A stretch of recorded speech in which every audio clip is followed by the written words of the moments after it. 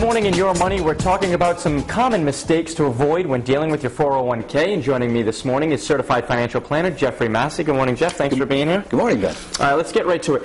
Some of the first mistakes that people leave their 401k with their former employer. That doesn't sound like a good idea. Generally, it's not, and there's a couple of reasons for that. One, it may limit the access that you have to certain types of investments, but more importantly, there are extensive fees that can be charged in a 401k, and 60 Minutes recently did an expose. There are 12 different fees that you could be charged when you leave your 401k with your former employer, so generally, not a good idea.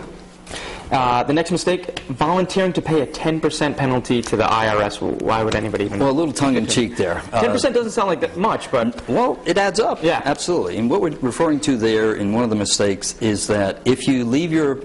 if you take money out of your 401k and you're under 59 and a half and they send you a check, the IRS will be looking for a 10% penalty on that money in addition to all the taxes you'll have to pay. Here's a mistake that I'm sure a ton of people make. They try to take advice from a friend or from a buddy or from a guy sitting next to them at the bar instead of going to a financial advisor. Why is this mistake made so often? Well, you know, your best buddy with the hot stock tip, it usually isn't. Same thing with 401k rollovers. There is so much misinformation out there that you really need to work with a professional, preferably a certified financial planner that really knows how to work with those transfers. Now, it's always good having everything kind of organized. One last mistake that a lot of people make is not having your 401k distribution papers on hand. Why is this bad?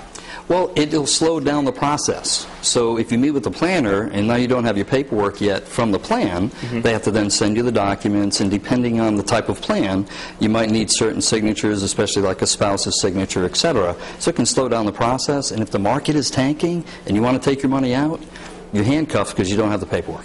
So basically just be organized. Always know. Be organized. Always be organized. Always have your stuff.